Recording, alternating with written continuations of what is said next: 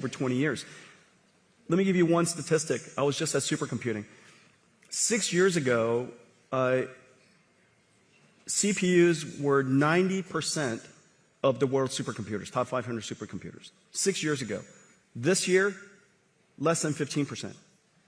Went from 90% to 10%, and meanwhile, accelerated computing went from the other way, 10% to now 90%. Okay, so you're seeing that inflection point, the transition in high-performance computing from general-purpose computing to accelerated computing. Well, one of the most data-intensive, one of the most intensive computation things that the world does in cloud is data processing. Several $100 billion of computation is done on just raw data processing. It has nothing to do with AI.